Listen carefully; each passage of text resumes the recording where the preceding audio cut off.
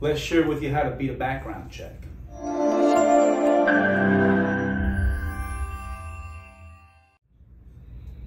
First of all, this is for employers and employees. So if you're interested in how to beat a background check, this is going to be some important information for you. First of all, I'm sitting in front of background check equipment. We do sometimes upwards of 80 background checks a day. And our contract is such that I cannot tell you who we do background checks for. But I will tell you this, that it's all subcontract at least through or for the FBI, the TBI, and then the Department of Justice, Homeland Security, those types of things. I'll be as generic as possible on that. However, behind me is background check equipment. This is a fingerprint scanner.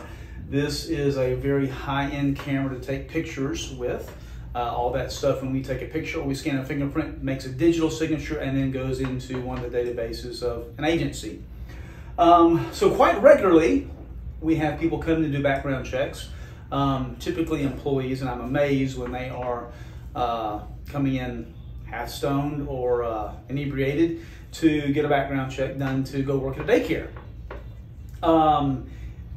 Typically those coming in for the federal side of our business do not have those types of issues so much. However, if you want to learn how to beat a background check, first I'm going to talk to employers. Employers, I'm going to make a suggestion to you, and this is a unsolicited advice, but I see it happen on a daily basis, and you need to be smart about issuing background checks for people. So people come into your business and you like them, they got a decent resume, they got a couple of referrals, and then you say, okay, we're going to move to the next thing. You give them a coupon to get a background check done, or you prepay for their background check. They come in here, or they don't come in here. That's the issue.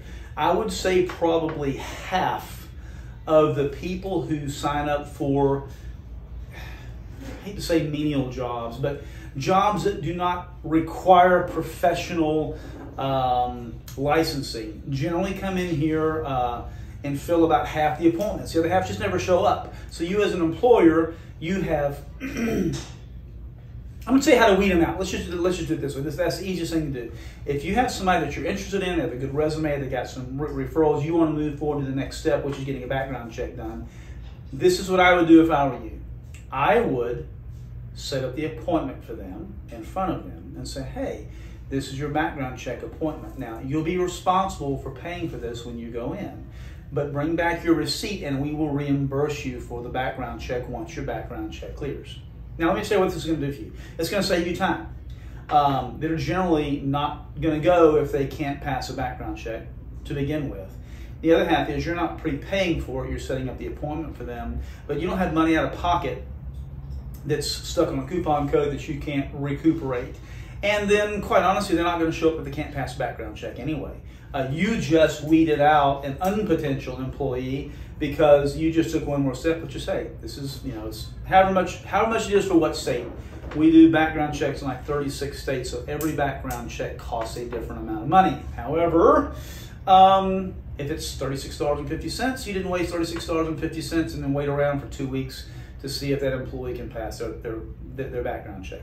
Now, employees, that's good advice, by the way. Employees wanting to beat a background check. Quite regularly, we have people that don't show up. And they never notify the employer because they didn't want the job in the first place, or, which is it happens quite often. Just because somebody didn't get a background check doesn't mean that they're not able to pass a background check. What it often means is they, quite frankly, didn't want the job anyway. They didn't like what you're paying per hour, or they just decided it wasn't for them, or they had a better offer. So don't consider the fact that they just couldn't pass a background check. However, employees, I know a lot of times you don't come in and get your background check done because either you can't pass or you'd rather have another job. And the way we know this is employers call the time, hey, we had Mary Sue come in and Mary Sue told us that she already had her background check done, but she hadn't got her results back yet. This is a computer, in case you didn't know, it's a computer back here. Every appointment is logged in on this computer. If somebody doesn't come in and go through their background check, it never clears out of the system. There's 3 logs kept, all right? So one is somebody signs in when they come in, okay? And once they're signed in here, then there is a digital log that's kept into the database. Then there is also a printed receipt kept. So it's really 2 digital logs and then 1 hard paper copy. If someone comes in, they sign into our book. They don't get into the system without having signed in first. Quite often we have employers calling and saying, hey, so-and-so said they came in to get their background check done, but it just never came back. It got lost.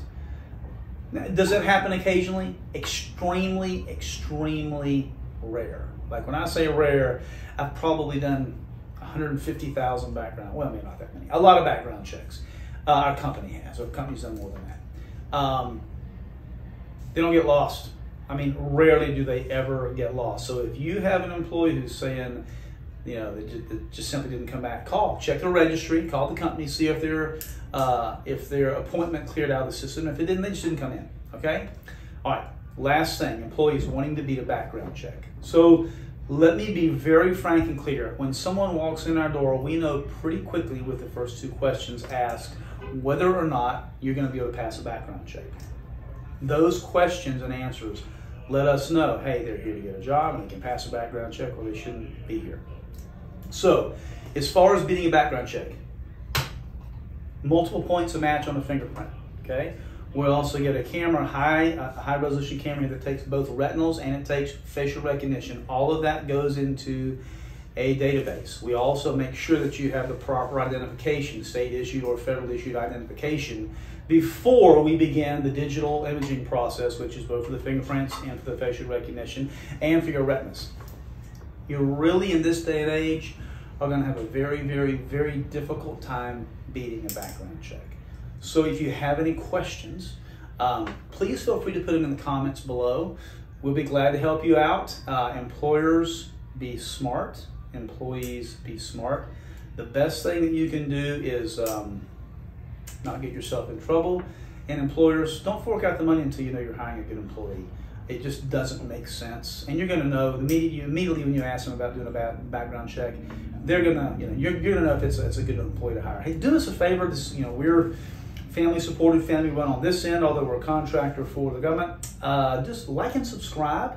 We give lots of good security information, and also we're the only place in the U.S. where if you have any of our services, you can get firearms at wholesale prices. Thanks.